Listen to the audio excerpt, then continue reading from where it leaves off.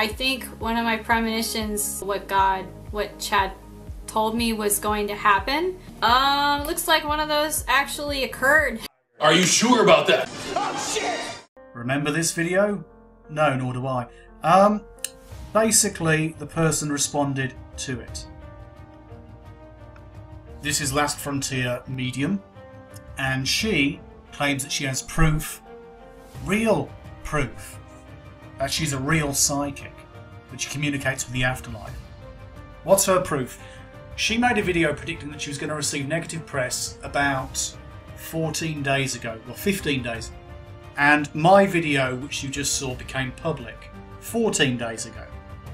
So I must be the publicity.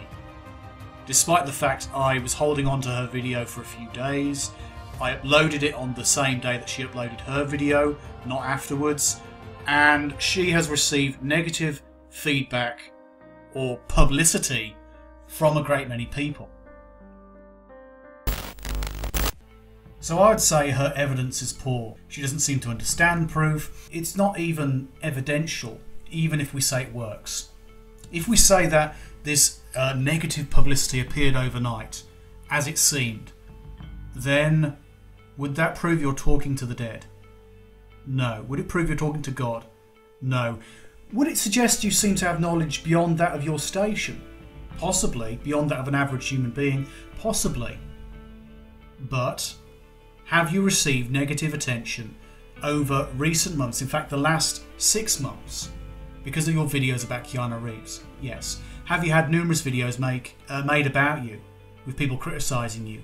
Yes. Have you had people complaining to you via Twitter and Facebook? Yes. So really, it's not evidence. Pure and simple, it does not prove your claim. You respond to my video, you seem to take it out of context, it's about the big picture. Could you be these things? Do you exhibit certain characteristics, certain traits? Because many of the traits in there are mutually exclusive. Are you simply deluded? Are you full-blown mentally ill? Are you a con artist? Are you doing this attention seeking for business purposes? Not all of those fit together. Also, on the stalker point, you do seem to act like a stalker. And you've said you've tried to approach Keanu Reeves in person, you've tried to go to his home, you've seen him at a distance. Well, maybe that's just because you're a fan. I don't know the details. But I've watched a fair number of your videos about Keanu Reeves, and it seems like you exhibit some of those characteristics. So she manages to go and stay off topic. She manages to philosophise a great deal. Early on in the video, she mentions that the video I responded to and took some clips out of basically was only 8 minutes long, 8-9 minutes, and that's one of her shorter videos, which proves my point, which I typed into my own video, that I had basically cut it down to size. Why did you cut it down to size? Because it was a long video, and a lot of people don't want to hear her talking about her own philosophy and the feelings and, oh, my intuition said. They want to know what the actual issues are without the 8 minutes of video in order to get to your fucking point. That's okay, just ignore everything I say because I'm a negative YouTuber apparently. Because I've criticised crazy beliefs.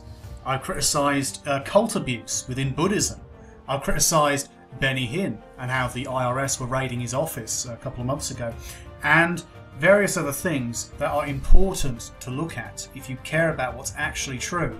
I'm not saying you can't believe in your ridiculous beliefs. I'm saying, quite simply, that your beliefs may well be false, that there are errors, and if you look at them in detail, you'll find you're relying on faith.